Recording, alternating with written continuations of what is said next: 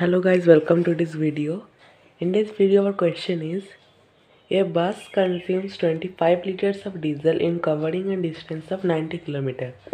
How much diesel is needed to cover 288 kilometers? So this is our question. So let's solve this. Now, first we write the statement that diesel required to cover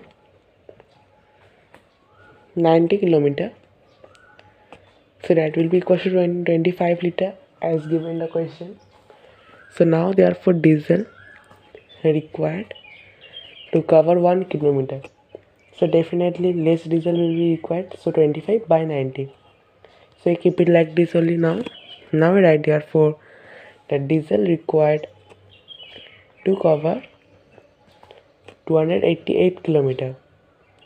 So that will be 25 by 90 into 288.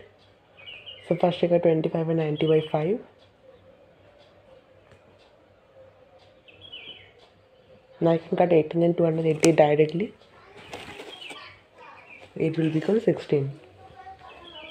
So it becomes 5 into 16. That is equals to 80 liter. So therefore 80 liter is our final answer for this question. So guys, thanks for watching this video and please subscribe my channel for more solution.